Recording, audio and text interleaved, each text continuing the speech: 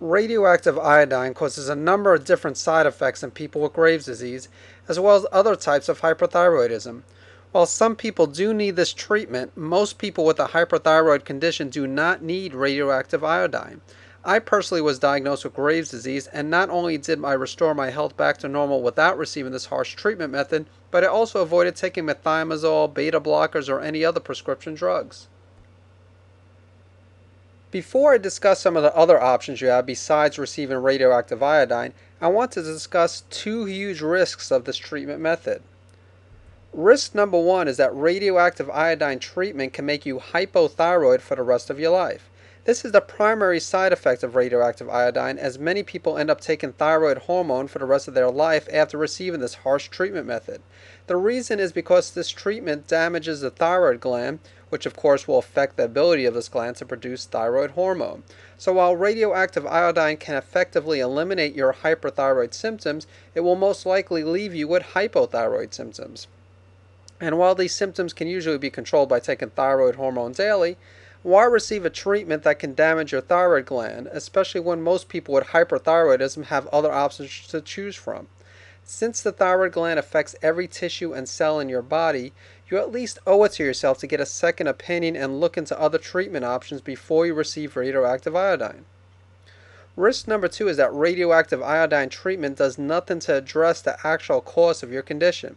What I'm about to say might surprise you, as in most cases the malfunctioning thyroid gland is not the actual cause of your condition, even though it is the main reason behind the symptoms of Graves' disease or any other hyperthyroid disorder. What this means is that receiving radioactive iodine won't do anything to address the autoimmune component of Graves' disease. This compromised immune system is most likely what led to the malfunctioning thyroid gland in the first place. So those who just receive radioactive iodine and then take thyroid hormone daily without addressing the actual cause of the disease have a good chance of developing other conditions in the future.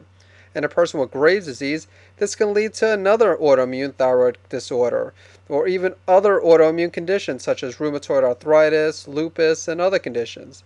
But besides the immune system being affected, other times, other systems in the body are either directly causing or contributing to the malfunctioning thyroid gland. For example, many people with Graves' disease have stressed out adrenal glands, which in turn can lead to a weakened immune system, eventually causing the thyroid gland to malfunction. So once again, radioactive iodine might help prevent the thyroid gland from secreting thyroid hormone, but it won't address other bodily components. You might wonder why endocrinologists and other types of medical doctors don't address the underlying cause of these conditions and instead just manage the symptoms by directly treating the thyroid gland. In fact, most endocrinologists label Graves' disease as being incurable.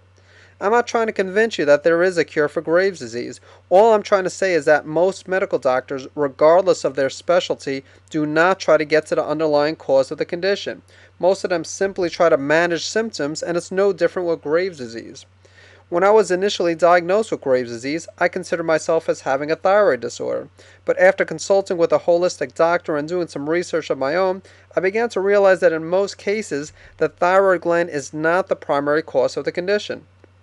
I'm not suggesting that it's a bad idea to manage the symptoms of the thyroid gland, as in many cases it is important to do this.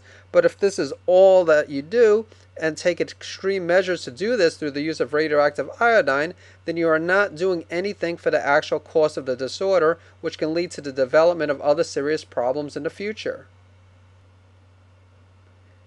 If your endocrinologist recommends that you receive radioactive iodine treatment, here are some of the other options you can consider. Option number one, you can take antithyroid drugs. This is not a bad short-term option for managing the symptoms, as prescription drugs such as methimazole and or beta blocker can oftentimes do a good job of temporarily controlling your hyperthyroid symptoms. However, you need to keep in mind that these drugs are also not doing anything for the actual cause of the disorder.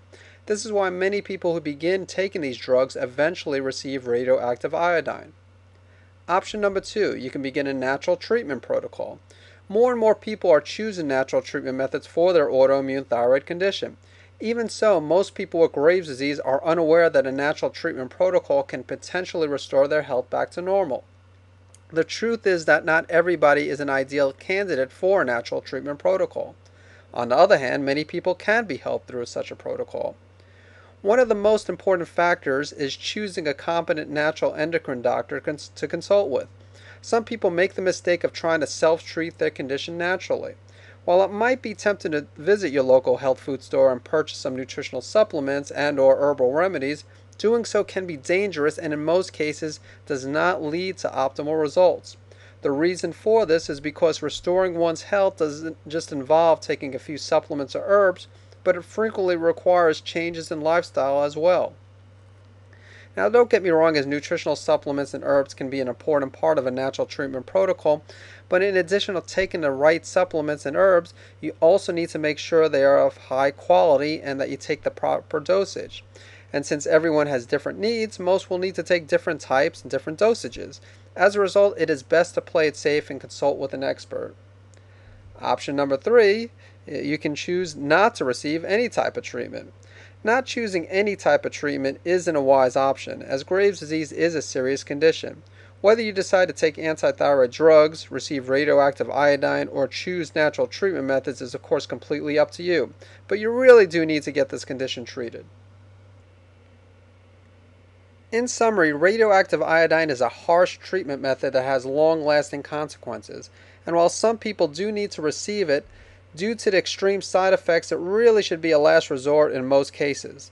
At the very least, you should get a second opinion before receiving such a treatment, and consider consulting with a natural endocrine doctor to see if you are a candidate for natural treatment methods. By consulting with multiple doctors, you can get the information you need in order to make an informed decision and be completely comfortable with the treatment method you choose. For more information on how to treat Graves' disease through natural treatment methods, please visit naturalendocrinesolutions.com. On this website is a free video that discusses the benefits of natural treatment methods. Plus, you can get a free 46-page guide entitled The 6 Steps on How to Treat Graves' Disease and Hashimoto's Thyroiditis Through Natural Methods. This guide contains 100% pure content and is not a sales pitch for any product or service. Thanks for watching this presentation.